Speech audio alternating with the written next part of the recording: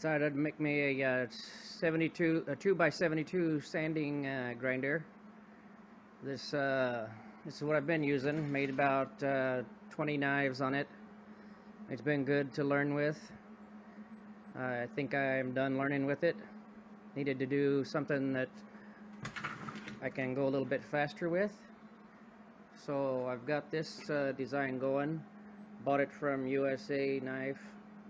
It's the no weld sander, but I happen to have a MIG welder and don't feel like drilling, so it's going to be a welded sander.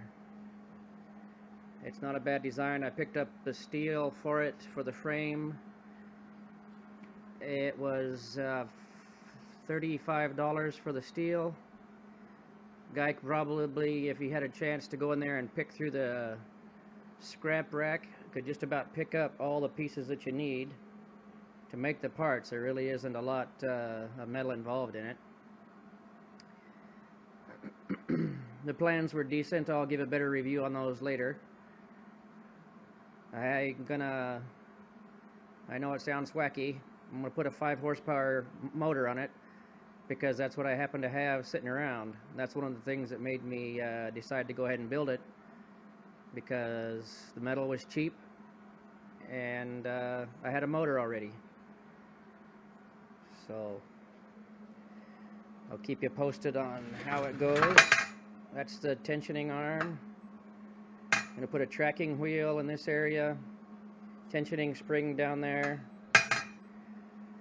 I went ahead and cut out also with my plasma cutter. I cut out a 3-in-1 swivel arm. I think it's going to go in the tool holder.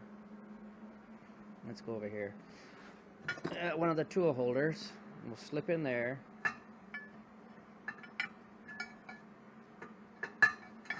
There we go.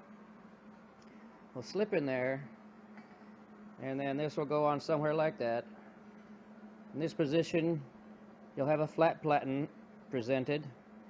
You can tilt it out and get a small wheel, 2-3-inch wheel, or you can tilt it out on the bottom and it will present the 8 or 10-inch wheel, depending on, and you put those in depending on which spot or which wheel you pick, depends which of those holes you use. So you just rotate that around to present the grinding surface that you need to be using, either a platen, small wheel, or a larger wheel, without having to take everything apart.